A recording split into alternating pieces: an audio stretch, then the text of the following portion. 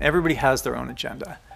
My point of view, I want games to take over the world. That's my agenda. I think games are the most powerful, most important medium ever created by man. The merging of entertainment and software together to make something unstoppable. Today, when the game business is a $140 billion business worldwide, bigger than music, bigger than movies, bigger than TV, it's obvious. It wasn't obvious 40 years ago that this was going to happen. The creation of Xbox isn't about a single memo or single idea. When you get a group of motivated, smart people together, burning the midnight oil in the face of all sorts of odds to make the impossible possible, you can't do better than that. It wasn't enough for us to be successful in the marketplace. We wanted people to love us. And we wanted the industry to look at Xbox as something that was going to be worthy of the very best games. I was always feeling that I was on a journey with real-time pressure to find a place where I would fit in. You hear Miyamoto talk about when he was a kid exploring in the forest behind his house, and he wanted to make games like that. He wanted to make that place. We created a device that enabled people to make environments and places where people like us could feel that safety, where people like us felt we belonged. And that's an awesome achievement of a generation. We made that place. How cool is that?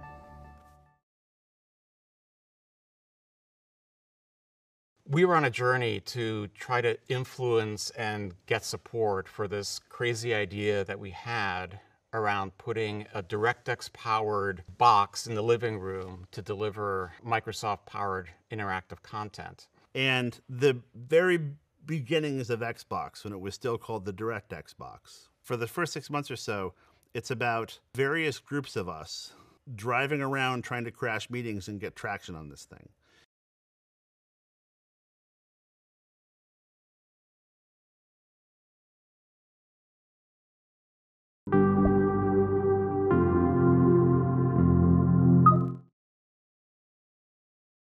Horace was horrified when he got the plans from engineering. It was this big rectangular board, and he's like, I'm supposed to design a console around this? What am I supposed to do with this? I remember the guys coming to me in the evening with this big motherboard from the 90s. The PC motherboard from the 90s was this gigantic board that had all these PCI slots on it. And I still remember the big graphic card that they brought over also as well and said, put this into something that is presentable on stage. And I still remember staring at it going, what now? What do I do with this thing? And I thought, we gotta make it cool, we gotta make it super exciting. People gotta be able to tell in an instant that this thing is called Xbox. What we were proposing would introduce a true wild card into Microsoft's entire business and its perception and its place in the industry. And that caused some fear and trepidation. The more passionate that the five of us are, the scarier it is to people who are senior. Up to a point. As you go up through middle management, people who've done very well at Microsoft for a decade or so, who've become senior, it's scary to them to see people who are going to mix things up. The only people who really got excited about it were the people who had operated the same way we were, but in 1980, the beginning of Microsoft, who had been saying things like, we can have the operating system and that'll control everything. They were passionate about it and they did it. They loved hearing about the way we were doing things. And fortunately for us, Bill was a part of that. So Bill could tolerate us in a way that the guys who worked just under Bill probably just dreaded having meetings with us. It didn't fit into their worldview, it didn't fit into their idea of what Microsoft was. At Microsoft at this time, you could tell just driving into the office. You'd be driving in and three guys would pull in front of you in new Porsches and cut you off. Everybody had to have a Ferrari and they had to take 2 parking places. And it was because those guys had been there for 10 years and managed not to be fired. So they were millionaires. And this was the face of the people that we were trying to interface with. And it was depressing. We were an annoyance that some of these people just didn't need or didn't feel they had time for.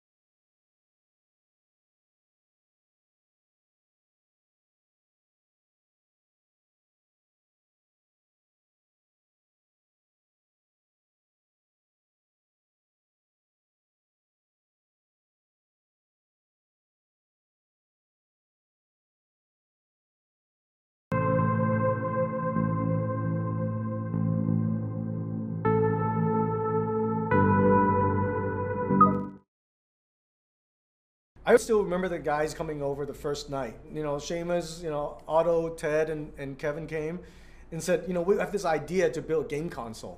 And then they literally dropped this board and dropped these components on the table and said, you know, what would it be like if we did this and this and this? And can you sketch it for us? Can you help us kind of put the pen on paper? And I remember, you know, all I had was a green marker. All my other markers were all dried up at the time. I sketched things in black and green, and ultimately that stuck, and everybody fell in love with it.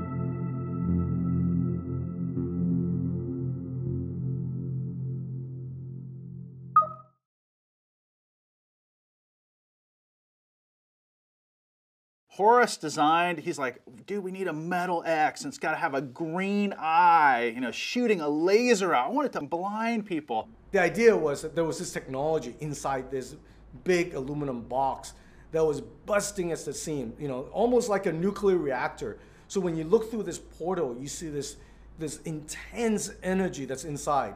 And we try to recreate that with, you know, we shopped around for a whole bunch of green laser pens at the time, trying to make the light just this intense thing that will shoot across the stage, and trying to make this thing as cool as possible, as capable as possible.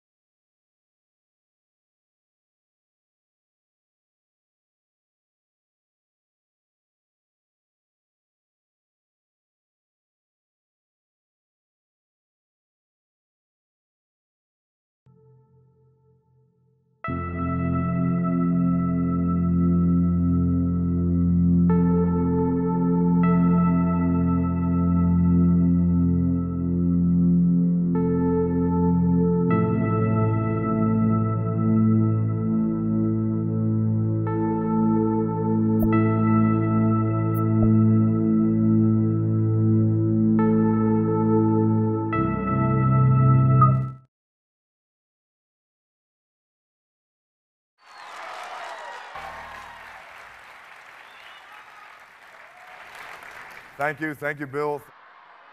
It just might appear that The Rock and Bill Gates don't have a heck of a lot in common. Well, The Rock's here to say that that can't be farther from the truth.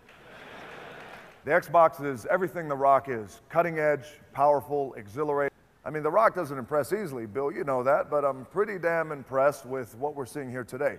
And considering that this Xbox at this moment is only running on 1/5 of the system's power, it's very impressive. Bill, do you have any idea what The Rock would be like if he were only running on 1/5 of his power? Well, I would think that... It doesn't matter what you think, Bill.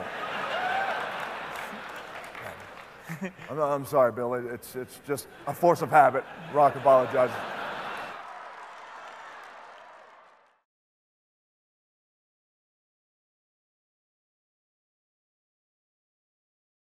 You know, pre-internet, when a story would break, but it would take a little while for it to show up in print. So, you know, unlike today's day and age where a story breaks within a matter of seconds. You have to put yourself back in 1999 when newspapers and network television were super important, right? Next Generation was a source for video game news on the industry side that a lot of the younger skewing game magazines who were publishing cheat codes and strategy guides, we weren't really doing that. We were more, you know, covering games as an art form and sort of the business behind the games. So for us, it was really important to make sure that we knew what was happening in this space and what people were thinking about doing and how the needle was moving. So we were talking to people behind the scenes at all the game companies in a way that a lot of the other publications just weren't doing. And one day, one of my friends happened to stumble into one of those conversations. And he was like, "You'll never believe what I just heard."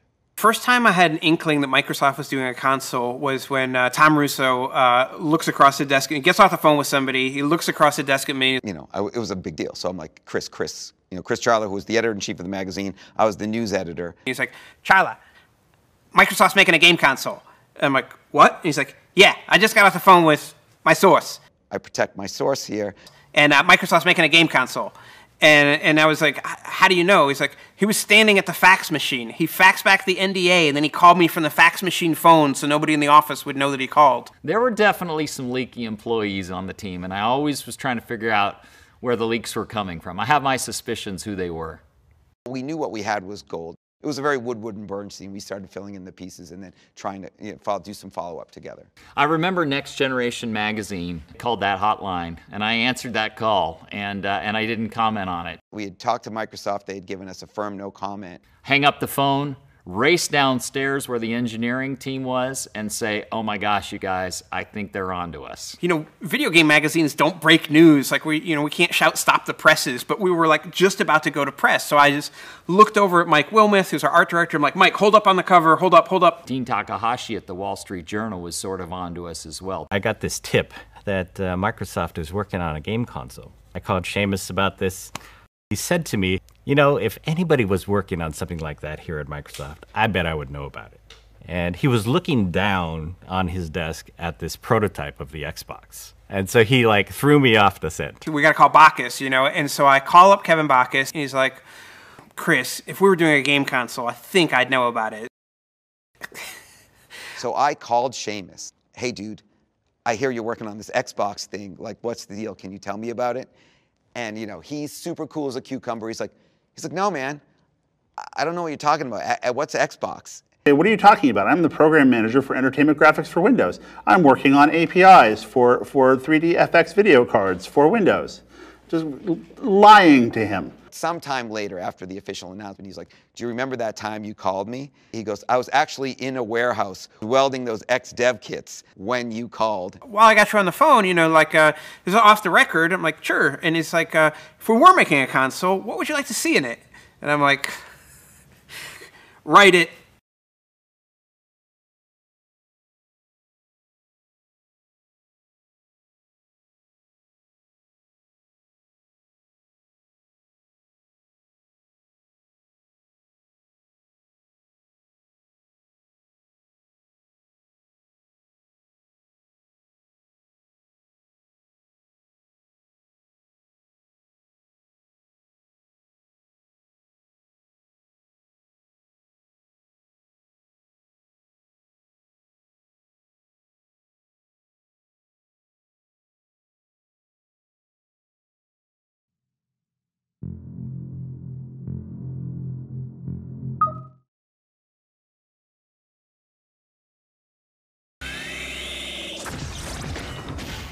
On March 13, 2001, Microsoft put their commitment to developers on public display at their GameStock event in Seattle.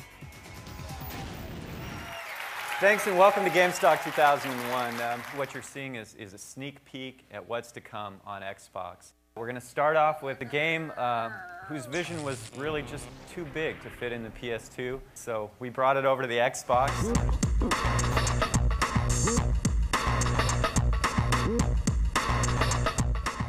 Our characters certainly aren't the muscle-bound superheroes, you know, that we want to be. They're more like the poor, sad schmucks that most of us really are.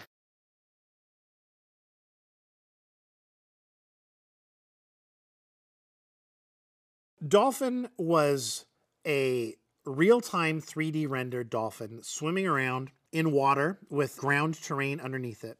And Dolphin was just enough to stress almost every part of the 3D pipeline of an early pre-release Xbox system. And if Dolphin doesn't work, it means something somewhere has failed. Either the software has regressed, maybe there's something wrong with the silicon, but having Dolphin not run was a sad thing to have happen.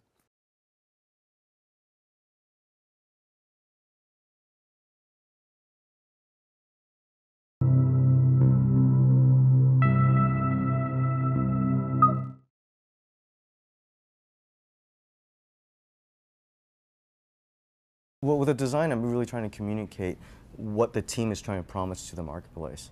You know, the future gaming experience. Well, what does that mean?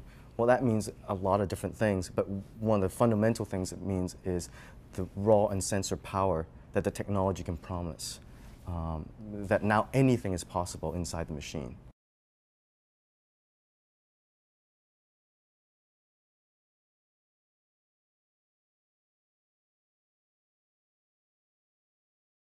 You know, put your hand out in a natural posture. Imagine that you'll be holding it in that shape for 2 hours. I don't think that you'll go like this.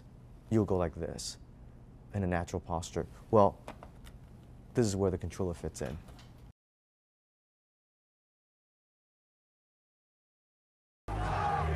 We worked with the city to open up the WWF restaurant across the street from Toys R Us Times Square. And that's where all the gamers came first. Bill wanted to be on site. He wanted to help hand over the first console. Everybody got a tag on their wrist, and when your color was called, we brought you across the street to Toys R Us, and Bill was there to hand out the very first Xbox. Tonight's kind of a celebration. It's after a lot of hard work. 10, 9, 8, 7. It was a magical night.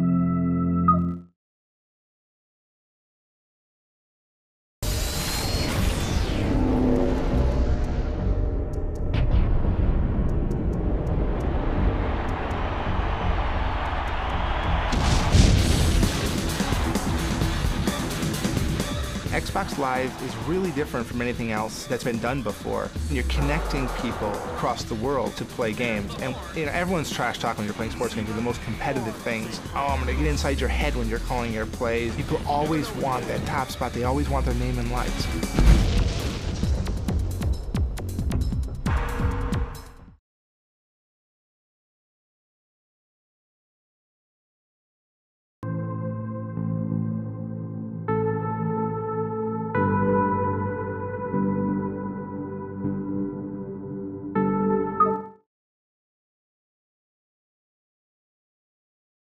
Xbox Live Arcade, I think at the beginning, really was what became Xbox Live storefront now. The plan was they would release games that were small because bandwidth was hard to get at the time. It was a lot slower at the time. So you had to make a game. I remember the game had to be 20 megs.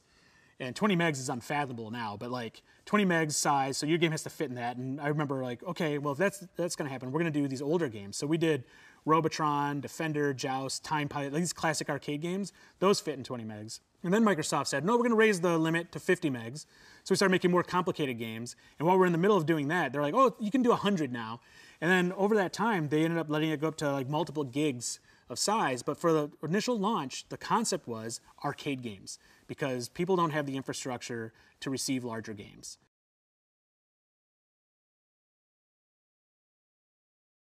When Xbox Live Arcade was first coming on board, which was really on the original Xbox, it was like literally a disc product that you had to put in.